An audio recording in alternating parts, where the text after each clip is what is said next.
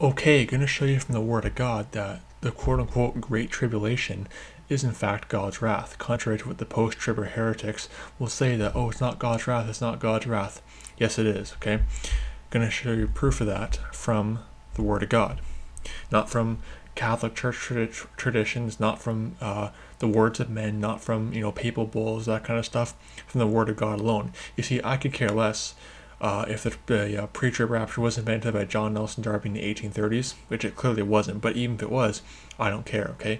I only care what the Word of God says. That's my final standard. Not the words of men, not the doctrines of men, but the doctrines of God.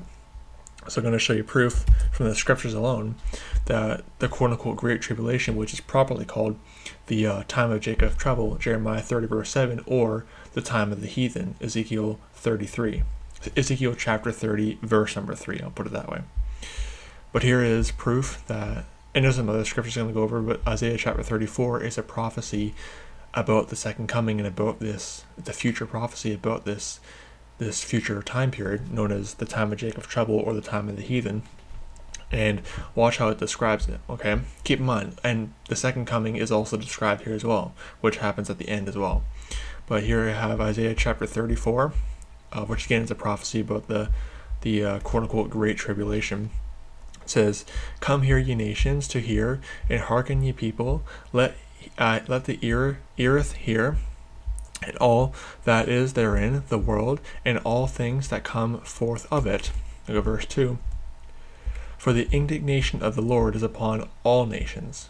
That's why Ezekiel chapter 30 verse 3 calls it the time of the heathen. Okay, because God is pouring out judgment upon the Gentile nations, and it's called the time of Jacob's trouble in Jeremiah 30 verse 7 because he's pouring out wrath on unbelieving Israel. So I just had to fix my blue light canceling glasses. But look at that. "For the indignation of the Lord is upon all nations, and his fury upon all their armies. He hath utterly destroyed them. He hath delivered them to the slaughter." Compare that to Revelation chapter 19, verses 11 to 21, the Battle of Armageddon, which of course happens at the end. But here you have a description of this time period. Verse 3, "Their slain also shall be cast out, and their stink shall come up out of their carcasses, and the mountains shall be melted with their blood." Again, talking about the Battle of Armageddon in Revelation 19. Compare it to that. That's another thing you do when you're a born-again, Bible-believing Christian. You compare scripture with scripture. You don't do like the post-tribbers and just base your whole thing off one verse or two verses, from Matthew 24, verses 29 to 31. You don't just base it off one verse. You compare scripture with scripture, which is what you're supposed to do. You can see 1 Corinthians chapter 2, verse 13 on that. Verse 4, "And all the hosts of heaven shall be dissolved, and the heavens shall be rolled together as a scroll, and all their host shall fall down as a leaf falleth from the vine, as a falling fig from a fig tree." Compare this to Revelation chapter 6, verse 13 to 14. Heavens departed as a scroll. It's a very terrible time. When Jesus Christ comes back, he's not going to be some kind of hippie, oh, I love everyone. No, it's going to be a very terrifying time that heaven actually departs as a scroll. It's not going to be a fun time if you're caught up in this time period, if you miss the rapture. Verse 5, "For my sword shall be bathed in heaven. Behold, it shall come down upon Indumia." Hope I'm saying that right. Indumia. I think I'm saying that right. "And upon all the people of my curse to judgment." So it's basically God's judgment, which is essentially the same thing as his wrath. Look at verse 6. "The sword of the Lord is filled with blood. It is made fat with fatness, and with the blood of lambs and goats, with the fat of the kidneys of rams. For the Lord hath a sacrifice in Bozrah, and a great slaughter in the land of Indumia." I think I'm saying that right. And it goes down there. But then you go down to verse 7. "And the unicorns," and by the way, when it says unicorns, it's not referring to the mystical, pagan, creatures you're thinking of when you see on My Little Pony or these little TV shows or whatever, these toys or whatever. No, biblical unicorns are not, what you'll see in My Little Pony or some of these other TV shows. It's not at all what a biblical unicorn is. I'll put it that way. "And the unicorn shall come down with them, and the bullocks with the bulls, and their land shall be soaked with blood, and their dust made fat with fatness." Sorry, my voice is starting to give out. It's kind of later at night. But Again, compare this to Revelation 19, Revelation 19, verses 11 to 21, the Battle of Armageddon. And look at verse 8. For it is the day of the Lord's vengeance, and the year of recompenses for the controversy of Zion. It's the day of the Lord's vengeance. But also, another good scripture to compare it to is another future prophecy about this time period is Zephaniah chapter 3, verse number 9. Sorry, I went to Zechariah. Sorry, not Zechariah, Zephaniah. Went to the wrong chapter there. Chapter 3, verse number 9. Is it verse 9? Sorry, Zephaniah 3, verse 8. Sorry, my bad. Zephaniah chapter 3, verse 8, not verse 9. Zephaniah 3, 8. Therefore wait ye upon me, saith the Lord, until the day that I rise up to the prey. For my determination is to gather the nations, that I may assemble the kingdoms, to pour out upon them mine indignation, and even all my fierce anger, for all the earth shall be devoured with the fire of my jealousy. Interesting. So here you have in Zephaniah chapter 3, verse 8, another future prophecy about this time period, and it's described as God pouring out his wrath upon the heathen nations. Again, Ezekiel chapter 30, verse 3, it's the time of the heathen, in terms of God judging the Gentile nations. The church has nothing to do with that. The saved, born-again body of Christ were taken out before that. It's not for believers, it's for God's wrath upon unbelieving Israel and the Gentile nations. Another good prophecy on that. Isaiah chapter number 13. It says, the burden of Babylon, which Isaiah the son of Amoz did see. It's Isaiah chapter 13. I might have mentioned that earlier. Lift ye up a banner upon the high mountain, exalt the voice unto them, shake the hand that they may go into the gates of the nobles.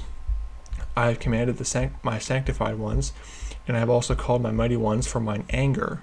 Interesting. Even them that rejoice in my highness. And verse 4, and the noise of the multitudes in the mountains, like as of a great people, a tumultuous noise of the kingdoms of nations gathered together. The Lord of hosts mustereth the host of the battle. Battle of Armageddon. Verse 5, they come from a far country, from the end of heaven, chasing the Jews into the mountains. From the end of heaven, even the Lord and the weapons of his indignation did destroy the whole land. Howl ye, for the day of the Lord is at hand, it shall come as a destruction from the Almighty. Interesting. So again, you have the day of the Lord being destruction. Kind of like how the time of Jacob's trouble is described as being a day. Alas, that day is great in Jeremiah 30, verse 7. So you compare scripture to scripture, you see that the quote-unquote Great Tribulation is in fact God's wrath. It's not Satan's wrath, as the post-trib heretics want to say.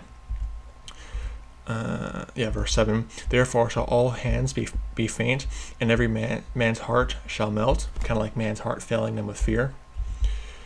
And they shall be afraid, pangs, sorrows shall take hold of them. They shall be in pain as a woman travaileth. They shall be amazed at one another. Their faces shall be as flames. Verse 9, behold, the day of the Lord cometh, cruel, both with wrath and fierce anger, to lay the land desolate, and he shall destroy the sinners thereof out of it. And you can go down there, but it's clearly describing the quote-unquote Great Tribulation, and more proof on that. Actually, here it's describing the second coming, because it's describing the Great Tribulation, and here it's describing the second coming, which happens, of course, at the end of the Great Tribulation. Isaiah chapter 13, verse 10. For the stars of heaven and the constellations thereof shall not give light. The sun shall be darkened in his going forth, and the moon shall not cause her light to shine. And I will, look at this, I will punish the world. This is verse 11. I will punish the world for their evil, and the wicked for their iniquity, and I will cause the arrogancy of the proud to cease, and I will lay low the haughtiness of the terrible. Notice that he'll punish the world for their evil. It's the Great Tribulation. It's God's wrath. But look at verse 10, how it says the stars of heaven and the constellations, the moon is not giving her light. What does that sound familiar to? Well, the common verse that the post-tribbers like to use to prove their heresy of the post-trib rapture, Matthew chapter 24, because what you had there was a prophecy in verse 10, a prophecy about the second coming. Matthew chapter 24, verses 29-31.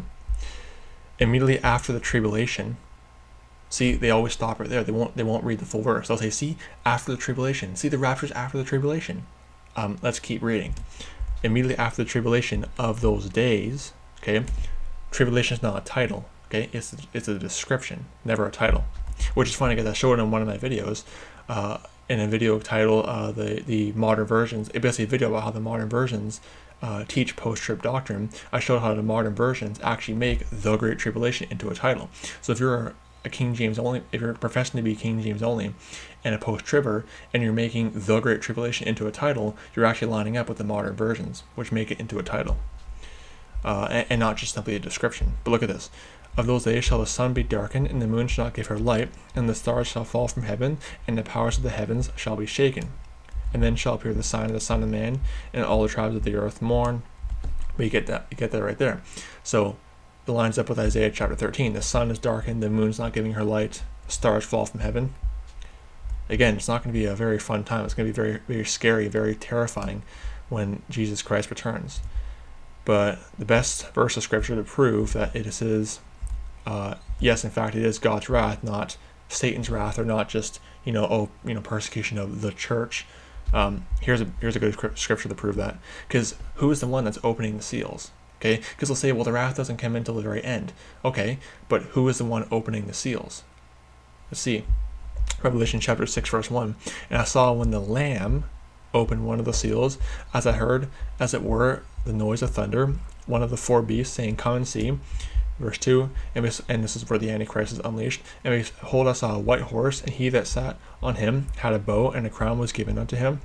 And he went forth conquering and to conquer.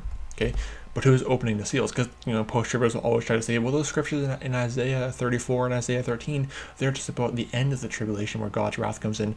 What do you do with this? Who is the one opening the seals? It's the Lamb. It's Jesus Christ. So who's the one essentially pouring out the wrath of the seals? Jesus Christ. So I just wanted to show you guys that tribulation is, the tribulation is in fact God's wrath. Again, it's properly called the time of Jacob's trouble, Jeremiah 30 verse 7, or the time of the heathen, Ezekiel chapter 30 verse 3. But it is in fact God's wrath. So don't believe the lies of the post-tribber heretics who say, oh, it's not God's wrath, it's Satan's wrath and whatever. Heresy. It is God's wrath. So may the grace of our Lord Jesus Christ be with all the brethren. Goodbye.